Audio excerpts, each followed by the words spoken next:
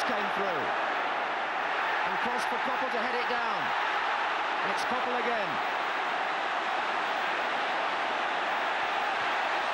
Onto the near post. Only back as far as Phil Neal with the shot.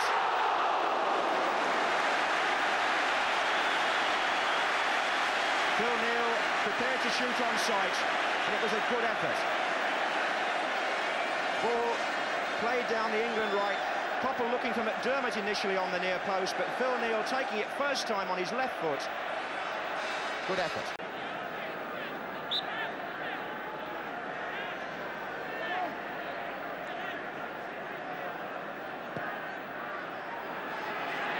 Alvin Martin up with the goalkeeper. This is Trevor Brooking. Oh, there's a chance there to go. Paul Mariner.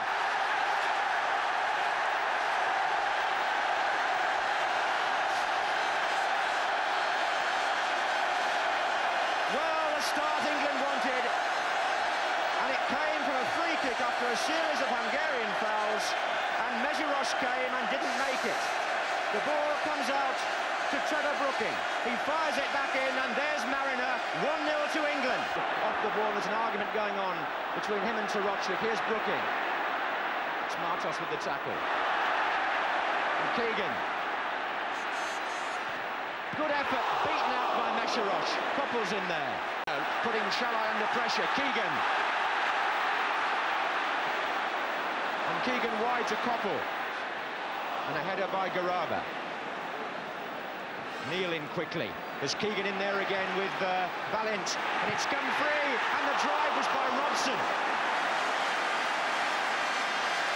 A lively start to the second half by England, and Keegan again was the man who was giving the Hungarians all sorts of bother.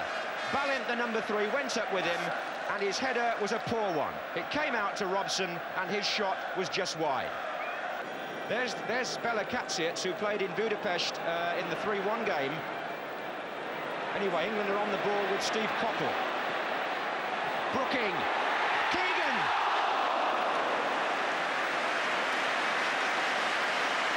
And Mežeroš is hurt this time without a doubt. Steve Koppel on the right wing, getting in a good cross. Trevor Brooking at the near post, flicks it on. Keegan goes up with the goalkeeper, gives him a shove, and this time Mežeroš does need attention. He insists he's all right. He's waved that official back behind the goal. Keegan a little flick to McDermott. They've got 5 players in attack. Phil Neal is coming up from right back as well. Brooking. Still Brooking. And still Brooking. And he was shoved. Not given. The defender, I think it may have been Garaba, seemed to knock him off balance. But the French referee had a look and said no. Wonderful piece of skill by Trevor Brooking inside the Hungarian penalty area, twisting, turning, and finally Garaba shoved him. Brooking with the corner.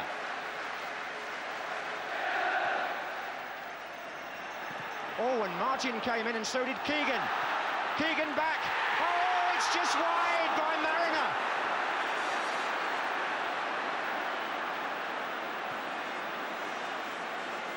Well, Brooking took the corner, and watch Alvin Martin come in here, and the ball goes beyond him. Kevin Keegan beats Mežeroš, flicks it back in. Mariner's flick just misses the post.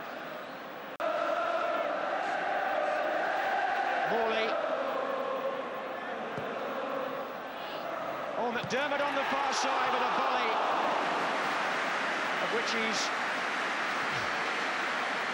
always capable. One of the best volleyers of a ball you'll see, Terry McDermott. Doesn't matter what height it comes to him, wraps his right foot round it, and a very, very fine try in the next few minutes. Brooking. Neal. Oh, there's a chance there for McDermott, and he drove it right across the goal. And knows that by his standards, it was an acceptable chance. 6 minutes to go, and this could have finished it off. McDermott got the rebound off Valent, and Keegan tried to stick his foot out to turn it in. Robson. Onside, Trevor Brooking. Tries to pick out Keegan. This is Morley. And Mežeroš who's happier stopping shots than he is taking crosses, denies Tony Morley. The header out by Balint, straight to Morley, right foot volley, a tip over.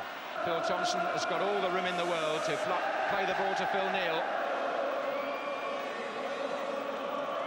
And the referee blows his whistle, and England are back in the World Cup finals for the first time since 1970. And Kevin Keegan won't mind the bang in the mouth, because he's led England out of the wilderness now, and at last we've got something to bite on.